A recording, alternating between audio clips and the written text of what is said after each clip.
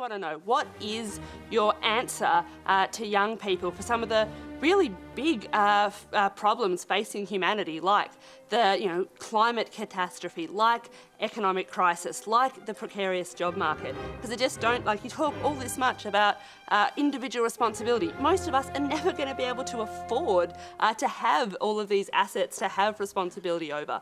So what is your advice beyond banal comments like clean your room? Well, it's actually rather difficult to answer a question that ends with your comments are banal, politely.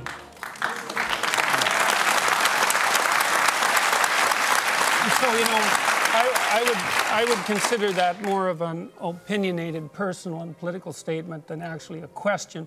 So why don't you try reformulating that so that there's an actual question there? What is your...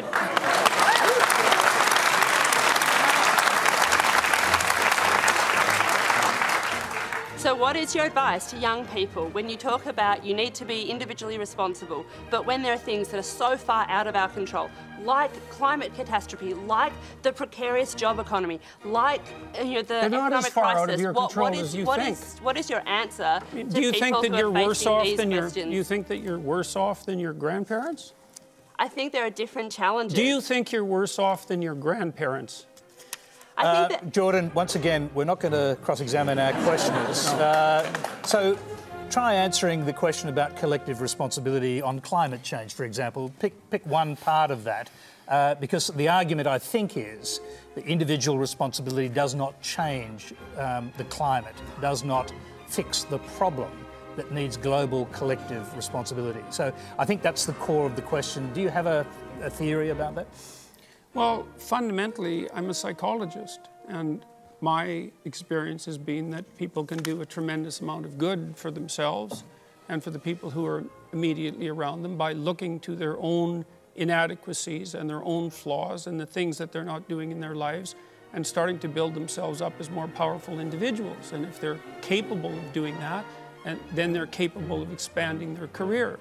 And if they're capable of expanding their career and their competence, then they're capable of taking their place in the community as effective leaders.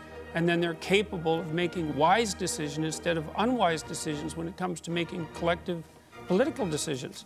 I'm not suggesting in the least, and have never suggested, that there's no domain for social action. I'm suggesting that people who don't have their own houses in order should be very careful before they go about reorganizing the world, which happens in many ways. So, can I just if a young person believes that the climate, the global warming problem on the climate is something that needs to be tackled quickly, and they can't wait until they grow up and become prime ministers to do it, do you think collective responsibility overrides individual responsibility in a huge issue like that? No. Okay. I don't. Okay.